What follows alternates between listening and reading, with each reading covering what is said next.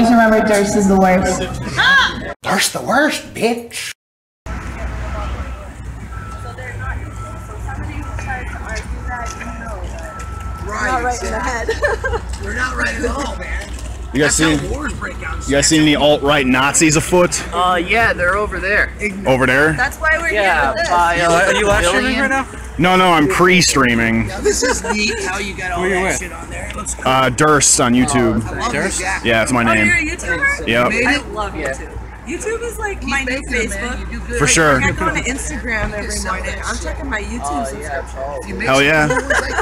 Actually, I enjoy Libertarian Socialist Rants. Have you ever watched him?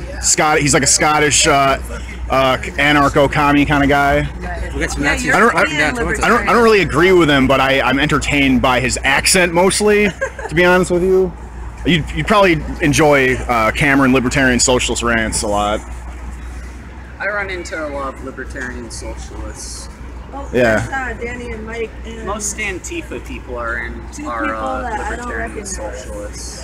I think when I talk to right-wing people, they argue that that's an oxymoron. Like, how would you respond to that? Yeah, that's complete bullshit because literally libertarian socialism is original socialism.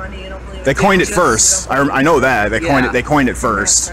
Yeah, like it's European socialism, like But in for Europe, anarchists. libertarian basically means communist.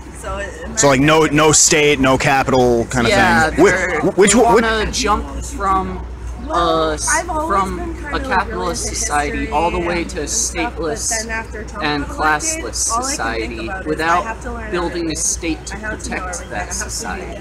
That's why I'm not an anarchist. So which should be dismantled first? Should it be like capital first and then the state, or vice versa? Because like, isn't that the goal would be like a stateless, classless utopia? Well, a state's supposed to be temporary for communists because the goal is the same as the anarchists to have a stateless, classless society, but we just believe that we need a state to be able to fight off like imperialist and outside forces that would like attack us. But like even like when you get down to it, I think that like anarchist communes basically still have a state. It's just like an unorganized one. It's probably like more toned down. I'm coming. Like some degree of hierarchy would form, you know. I'm gonna check this out.